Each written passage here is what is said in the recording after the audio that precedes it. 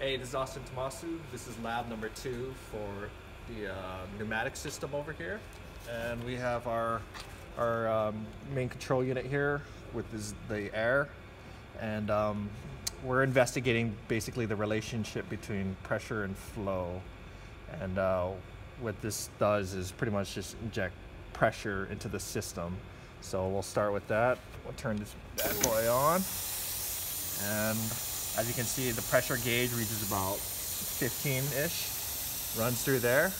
And this is what controls the flow. This is our flow control. So right now we're at 100%. This controls the rate of how much air is going through.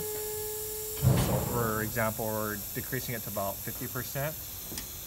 And then it runs through here. This is what we call our tool gauge, so to speak. We're reading about, maybe about 2 PSI on there. This actually measures our flow gauge over here, our flow rate. So we're still at about 0.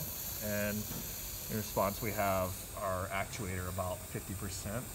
So right now, we're gonna keep the same PSI on the control unit, and we're gonna raise the flow to 100%. And we should see our flow gauge raise up. So right now it's at 100%. Our PSI on our tool gauge also rose up very slightly, about 5 PSI. And now we have readings about 20 liters per minute on our flow gauge and 100% actuator speed. So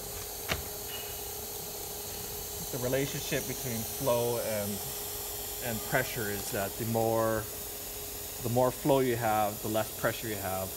We did a test earlier where one of our peers held the return line with his finger, cutting off all the flow that's returning, but in response the pressure gauge actually just skyrocketed a bit.